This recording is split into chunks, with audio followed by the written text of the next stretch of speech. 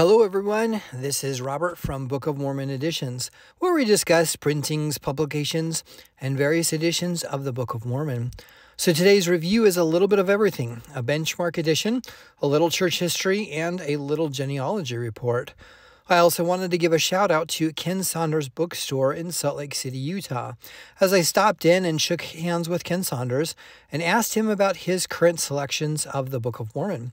He showed me this edition that just came from an estate, and I'm grateful for the opportunity to review it and encourage anyone to visit his bookshop. So this is a 1908 edition of the Book of Mormon, published by the Reorganized Church of Jesus Christ of Latter-day Saints. This is a benchmark book because it was a little while in the making and would be a new format that would be a significant change from previous RLDS editions. The reason is that a few years prior, the RLDS Church had obtained the Printers Manuscript of the 1830 Book of Mormon. You'll remember that this was in Oliver Cowdery's estate and was passed to the Whitmer family in Missouri after he died. Around the turn of the 1900s, the Whitmer family eventually merged into the RLDS Church and other restoration branches, and eventually sold the Printers Manuscript to the RLDS Church. With the manuscript in possession, the RLDS Church reviewed the 1830 edition of the Book of Mormon and the Printer's Manuscript and created a text for a new format of their 1908 Book of Mormon. This is a hard canvas cover edition with title on the spine and red speckling on the outer edges of the pages. The title page lists this as the authorized edition with a location of Lamoni, Iowa in 1908. This was their headquarters prior to officially moving to Independence, Missouri.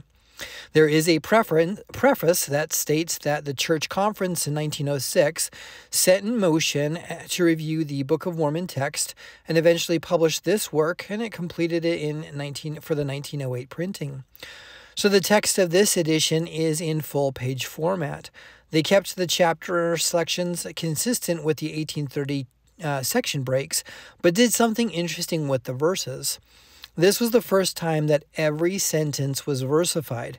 For example, the previous 1874 edition had 49 verses in 1 Nephi chapter 1, and this 1908 edition had 174 verses for the same chapter.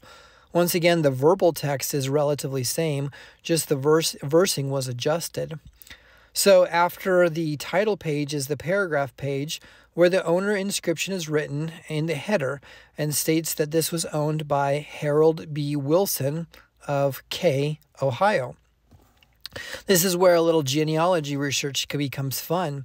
It seems that there was a Harold B. Wilson in Kirtland, Ohio around the same time frame. He was in Kirtland in the 1910 census, and seems that this person was also a World War I veteran and was ranked as a quartermaster sergeant. He came back to Kirtland and lived there until his death, where he was buried in Kirtland, Ohio in 1962.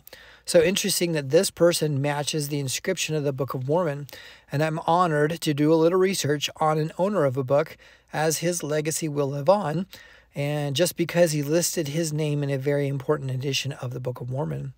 So thanks everyone for watching this video. I'm always impressed with the legacy we leave behind, and I hope that this video helps create something better in our own lives. So thank you for the time taken here. If you have a special or unique edition of the Book of Mormon that you'd like reviewed here, please contact me at bomeditions@gmail.com. Best wishes until next time.